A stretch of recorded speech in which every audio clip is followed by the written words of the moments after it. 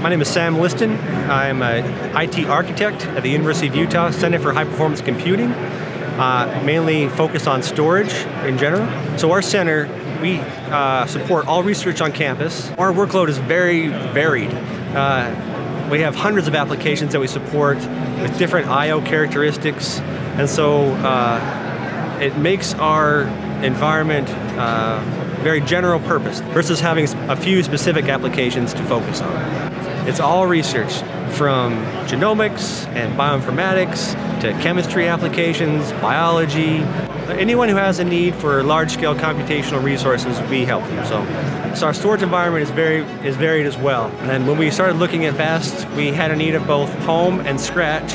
And this weird idea came up that could we combine the two together? And then we came across VAST and realized that we could. To help us simplify our storage environment and simplify administration of it as well.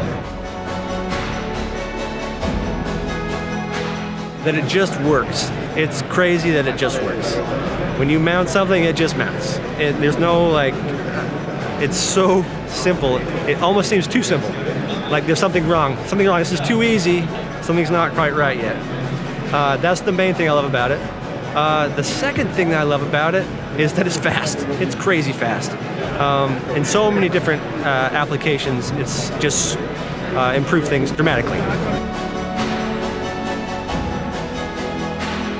I would say to another company, don't be afraid that it's so easy. That would be my main thing.